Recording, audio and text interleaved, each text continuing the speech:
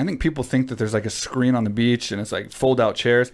Talk about how nice the theaters are in Thailand. Oh my God. In Phuket, right here. Yeah, man, dude. I mean, the theaters here are like state of the art, like great theaters. I mean, the malls, like some of the mall here is better than some of the malls in LA. Yeah. You know, it's beautiful and doesn't help. I mean, it helps the fact that the AC is fully blasting. Yeah, it is. You know, but I'll show up to like any spot in like in the mall, and I'll just like, for example, I went to have sushi at the mall, and I ordered like 6 plates, and the lady was looking at me like I was sick or something. You're like, are you okay? My last meal. Yeah, like exactly, because I was like, I'll take the seaweed, I'll take the salmon, I'll take the wagyu steak, I'll take a soda water, and I'll take a salad, and I'll take a coffee. And the lady looks at me like, okay. Just like typing it down, like, Where's the rest of your family? Yeah, like, who the hell is this guy? Like, oh my God.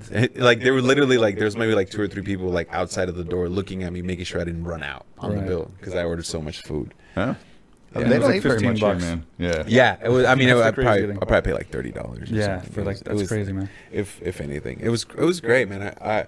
I think next time, hopefully, when I come back, you know, it'll be more of just like enjoying it, because obviously being here for a month was more of just me just like focusing on getting ready for season 2.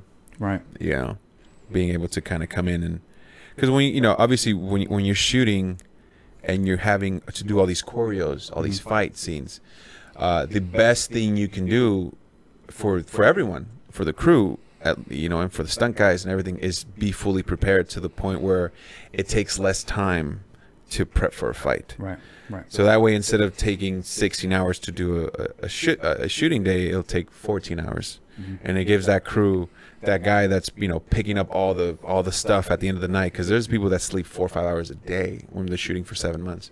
Hopefully, give that guy an extra hour, you know, because that really takes, you know, it really does take a toll after, like, you know, half a year.